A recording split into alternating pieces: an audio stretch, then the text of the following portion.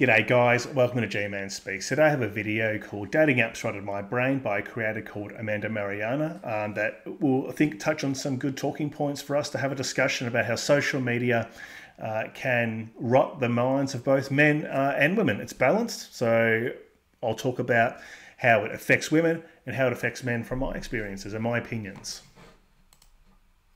You were just like served content. And so I think like if you hear stuff enough, even if you don't necessarily fully agree with it or believe in it, it will sort of infiltrate your brain. And I think that's what happened to me with TikTok and dating advice. I would see these videos of women saying like, never go on a date with a man who suggests a coffee date because he's broke and low value. And I'd be like, okay, love that one. yeah, I've been on coffee dates. They aren't the worst thing in the world. And I know that logically, but that information would still seep into my head. Like if someone asked me to go on a coffee date, I'd be like, I'd already like have a negative like feeling about it just because of that content I consumed. So that's what Yeah, I think she makes a really good point there. And I think it's great that she can reflect and critically look at information being served up to her and also reflect on the way that it made her feel. Because guys, I'll talk about it from a male perspective, okay? A lot of you guys out there may have come across a lot of pretty hardline, red pill male content. I think some of that content is very good. It's very helpful. It's very useful. It puts men on the right path to understanding men's issues and improving. On the other hand, you have a lot of channels who do create hate and rage bait type content, okay? And all of it is negative, and there's no balance in what is being provided to you. There's no balanced opinion. It's all women this, all women do this, all women going to get you, etc. Okay? And so when you start seeing all that content, it makes you angry. It makes you mad because you believe that that is the way the world truly is and that all women are truly like that. I've never said on this channel all women are like that. And I wouldn't say my channel is hardcore red pill or anything like that. It has red pill themes and elements, but I like to critically look at information and discuss it and look at it from angles based on my own experience in life. Okay, so guys out there who watch a lot of this content, try and apply it also to your own experiences, what that you see in your own life, because not all women are out to get you and destroy you, but it does, and it's good to be aware of. It does happen a lot more than what we would like to think, okay, and what society tells us. So I'm not discounting it. I'm just saying it's not everybody. I want to talk about in this video how TikTok dating advice has, I think, really messed up my view on dating, and also just in general, exclusively dating on dating apps has messed up my view of dating. I think dating apps are like having a moment right now where people are really hating it. People are really wanting to turn to in-person alternatives to meeting people, whether it's like speed dating events or just like hitting on people in public, or of course going to a run club. I also feel like someone who has literally just like started dating when dating apps were already widely popular and available, and basically like only has dated through dating apps. I think that has like fundamentally changed the way I approach dating, and I don't think it's like for the best. Usually I do a lot more scripting and research for my videos, but this one's just going to be personal, anecdotal vibes. So let's get the vibes. It's all about Dennis Denudo, guys. Dennis Denudo. So I think she makes actually some really good points here. And she is quite analytical, looking under the surface a little bit. I agree with her 100% on the dating apps. As someone, I was really successful on them, but I saw the worst of people. And from my experience, obviously, I don't date men, so I'm seeing the worst of women and their behaviors on there. And it can really twist the way you look at women and dating in general. Because online dating, it's not dating, it's the worst of human nature. It's people hiding behind screens and fake personas on the internet. That's all it is, you know. People not valuing connections with other human beings, men and women. And women, I reckon, even more so than men. And this comes from a place of just what I've been told and my experiences. Like, you can quite easily be, in real life, a really well put together human being, a really good man. You've got, you know, a lot going for you in life. You've been successful, whatever it is. People like you. You've got great friends.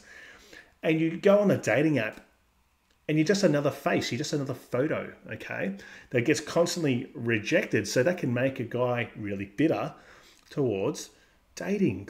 And I can understand for women too, because women go on there, they do have all the options in the world. I think a lot of the issue with women on dating apps is the curse of choice. Now, there's just too much choice to be able to pick, take one off and settle down, because maybe the next one will be better. It's like a lottery. And I can understand that too, as someone who was quite successful with meeting people on dating apps and meeting them in real life from dating apps.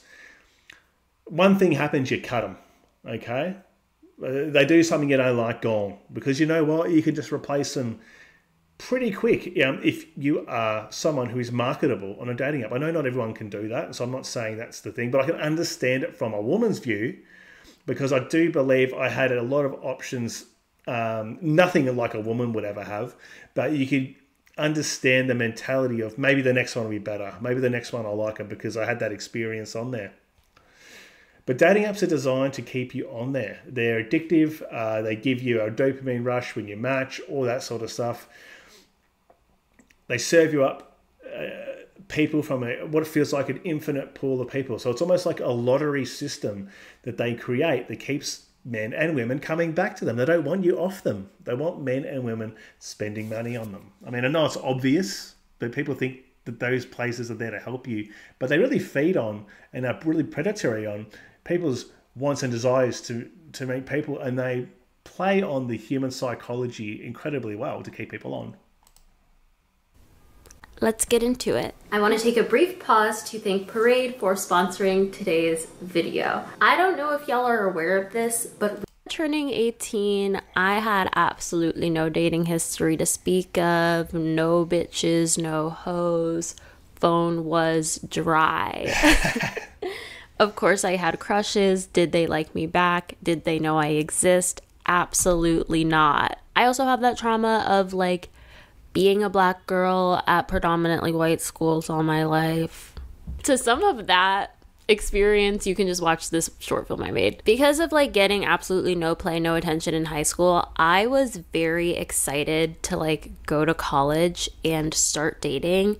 And I think most people are, and I don't know if this is like normal or not, but specifically when I went to college, I was like, I'm gonna download dating app like right away, because to me it felt like a shortcut. Like, even though college, in college, right, I can't speak for this, I never lived on campus or did anything like that, but I could understand it. You're with all these young people in this confined space. Imagine all the matches and shit you'll get there. Goes off in college. Women get up to all sorts at university, college. It happens all over the world. I think that's another thing a lot of guys don't understand. Your girlfriend's going away to board and stay at a university or college far away from you. You better keep your eyes open, champ. Is supposed to be the place where you're with a bunch of people who are your age, who you could potentially date. Because dating apps were so popular at that time, this was like 2018, I was like, oh, I can just download a dating app. I can like bypass this whole thing of even meeting someone, having a crush on them, or being friends with them. Like, I can just go to the source, make my profile, find someone who's attracted to me, and go on a date. Like, so much more simple than just like navigating life and finding someone naturally. And it really was that simple and easy. Like, I just made a profile, started swiping, and like within a day you can like be on a date. And I think because that was within a day, I mean, as a woman you could be on a date within 2 hours, an hour. You know, guys, if you have friends who are female on the dating apps, get them to show you their profile and how many likes and matches and attention they get, even if they're just normal run-of-the-mill women, nothing special. Like this girl, all you dirty monster hunters at home, you'd be all over that. I know what you're into, okay? You should have 1,000-year guys in her matches trying to get in there, telling her how great she is and all that sort of stuff. I'm going to say that's one of the main reasons. There's two reasons, I think, as a man, because a lot of women are not going to understand it. I think they understand it from too much choice, and then they get used up by the chads and all that on the dating apps. So we all know that, okay? Because they go for the best of the best and of what they can get, which is human nature, okay? And they can't lock it down. But from the male perspective, how does a dating app rot your brain. I think you can do it in one or two ways. They're going to be two camps here, okay? There are going to be guys who just have no success at all, okay? And I'm going to say there's three camps. So let's go to the left. You get the guys who maybe below average looking, not great at marketing themselves, want to have great style and all that, and they create a profile, and they don't get really any attention at all on the dating apps. So they can't get anything. It's soul destroying for them, okay? You can understand that. And so then they get bitter, they start hating women, or they start hating dating and start getting really negative with dating, okay?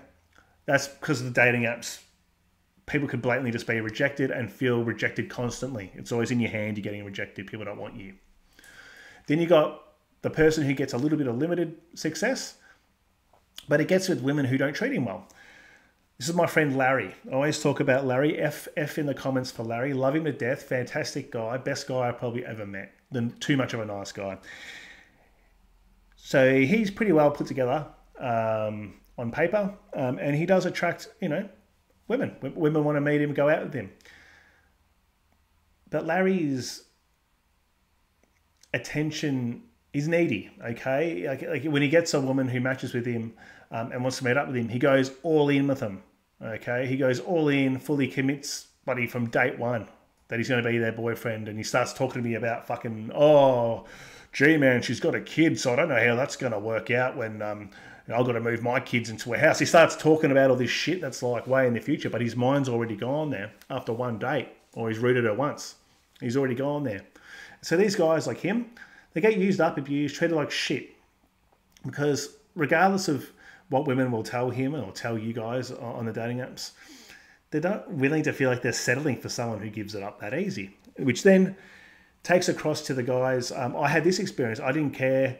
I was pretty, in a stage of my life as well, post-divorce, I did on a Hulk Hogan heel turn. I didn't give a fuck, really. I was just on the dating apps tearing it up, okay? And that really showed me a lot about how people aren't valued, both from my own experience, like, just getting rid of girls.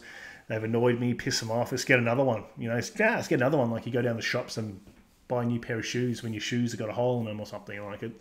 That's the way it becomes. Highly transactional as well. You don't get what you want out of it. Highly transactional.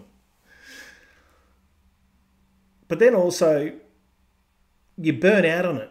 Like it does something to your fucking brain, okay? Like it really, I've talked about this in my previous monster hunting video that I made. You can check it out, guys. I did a vlog on it.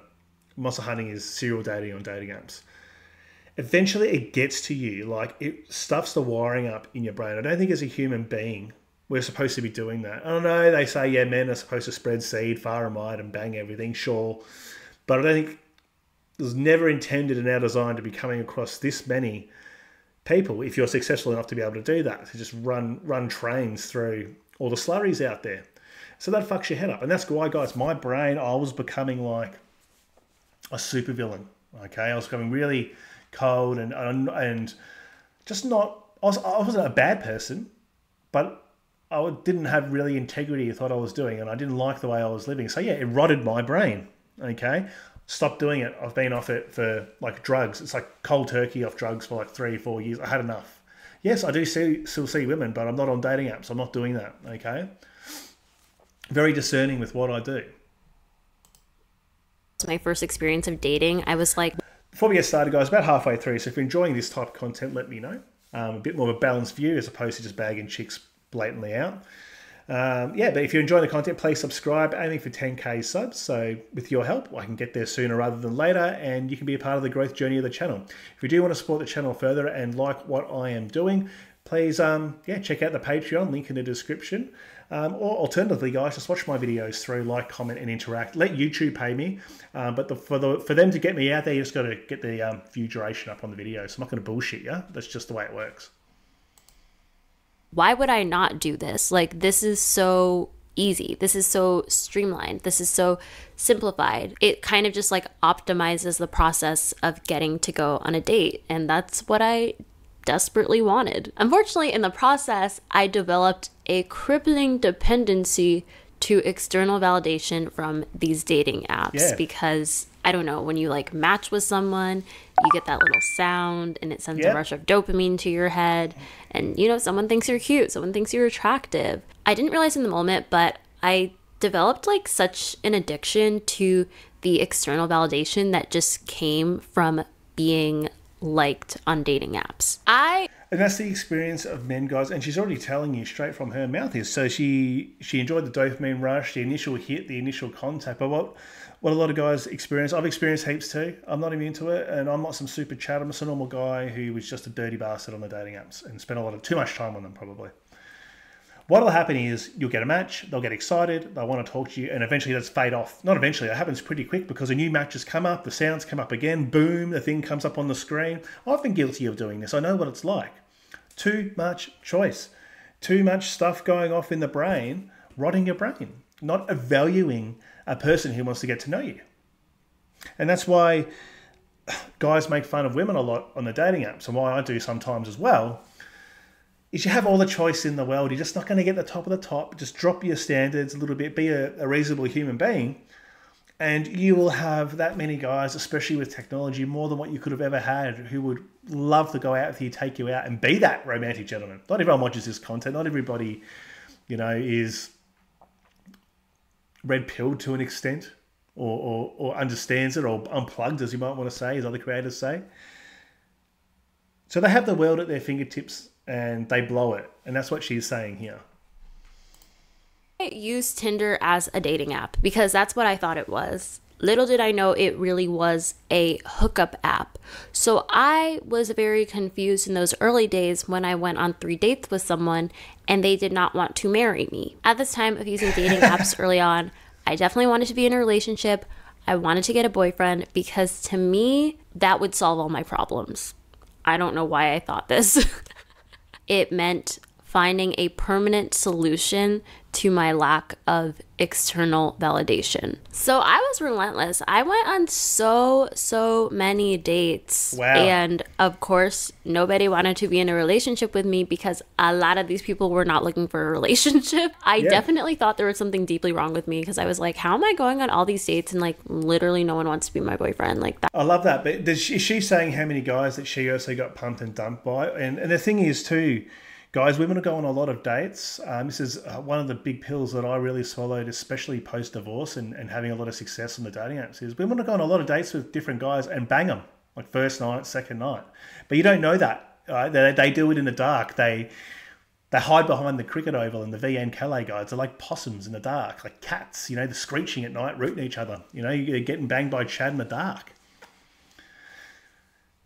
They never tell you that. She's not, oh, yeah, I was just fucking all these dudes and none of them wanted to be my boyfriend. And that's another thing as well that brings me to another frustration maybe that men, I can tell you from the male experience. So she's frustrated that no one wants to be her boyfriend. She wanted a boyfriend. Okay, so looking at the end result, not the guy and the process to get the boyfriend. And that's another pill that you'll swallow, guys, is women aren't necessarily looking to meet you and have this perfect fairy tale romance that you have in your brain that you think happens naturally. Yeah, it does happen with some people, and that's great. They're generally looking to fast track a commitment, and that's what she was trying to do and getting frustrated. And that's what guys get frustrated with. They want to go date, they want to be a bit more organic and fun. They want to have fun along the way. Women don't want to have fun. They do it, but they don't tell you they want to do it. And it makes it a transactional and job interview and laborious process for men. And some men get really flooded. They're like, wow, she wants to be my boyfriend. But if she wants a boyfriend, it isn't she wants you specifically to be her boyfriend. She wants a boyfriend. She's frustrated. She's willing to take you on because you're going to take the job. That's crazy. It even got to the point where I kind of like gave up on actually finding someone I liked. And I literally was like, I just want a starter boyfriend. Like, I just need that first step. Now that in retrospect, I'm like, what did I even think I would be getting out of that? But truly, like, I just thought like having a boyfriend just makes your life automatically better if you have a boyfriend. Like, I couldn't even tell you, like, why would I want a starter boyfriend? Like, what does that even mean?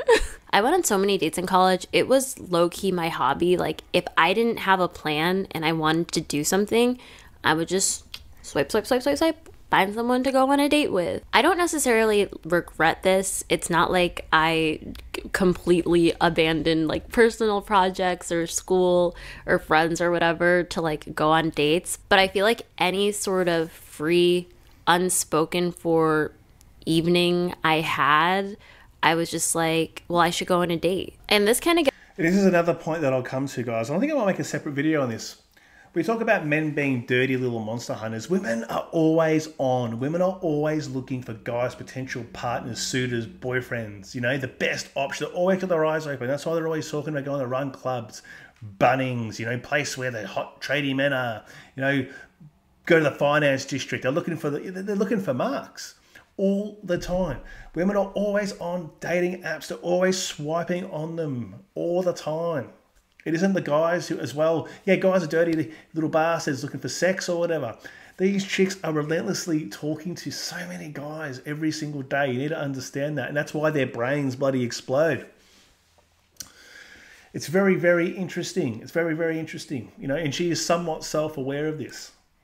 Gets into how I feel like dating apps rotted my brain, because the bad thing about this approach is that I would go on a date with like anyone who would ask me. That was the standard. Like if you ask me to go on a date, like I will go. Like I didn't even consider if I actually liked these people.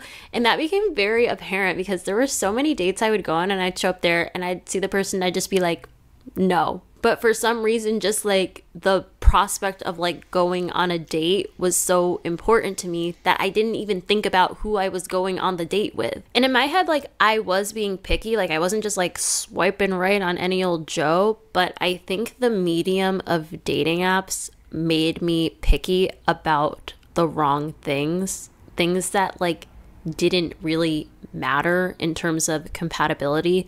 I wasn't thinking about people's personalities. I was thinking, oh, how tall are they? What kind of school did they go to? What kind of job do they have? You know, that can like tell you something. Maybe you have similar lifestyles, but it doesn't really tell you anything about if you're gonna enjoy having a conversation with this person. So that gets, as I said, they're always on, guys. They're monster hunters, whether they admit it or not. They're always out there looking for a mark. And it's not a negative thing. It's just something to be aware of. Women have always done this, always do it, all right? They're always talking about where to find guys if they're single, okay? It's just something to be aware of. But what did she say? More or less, it explains that, yes, they have too much choice and too much options, so therefore they're going on dates with guys they don't really like. And that leads to frustration for men, because men are going on these dates and spending money, and then these girls aren't talking to him anymore. They're ghosting him for whatever reason, like the list of reasons that she gave, okay? They're just indiscriminately going on dates. And so what does that create? Then it creates angry men who are pissed off because they're going on dates and keep getting dumped or rejected or ghosted and spend money when these women never really had an intention to see him again. So it's almost like the female version of rootin' and bootin', guys. And it happens a lot. gets me into how dating apps rotted my brain. I feel like it gave me this mentality of like, there is unlimited people out there and it is a numbers game. So you just have to keep going. Everyone is disposable. There's always someone new around the corner. And I think this led me to spend way too much time on dating apps. I feel like there was points in time where I spent more time on like dating apps than like actual social media, because I kind of treated it like that. And it was just like a thing where I'd be constantly searching to get matches. And then also, because I would always be on it and like getting these matches and stuff, I would just have way too many people out of the realm of possibility that I could even speak to. I took this. There you go, guys. And she's not a bad looking girl. She's not ugly, that's for sure. She's got all the options in the world. It just goes to show too much choice, and that's how it rots women's brains. And then men have this negative experience and it pisses them off, especially when they start to realize what really happens and what the female's experience is compared to their own. Then guys get all pissed off, okay, and combative and don't want to spend any money on coffee and dates and shit. So it's like a circular reference, okay? Then they can't meet a nice guy because the guy who was originally a nice guy who wanted to date them is now pissed off and angry and is turned into a monster hunter. I love it. this class in college that was like literally all about the science of love.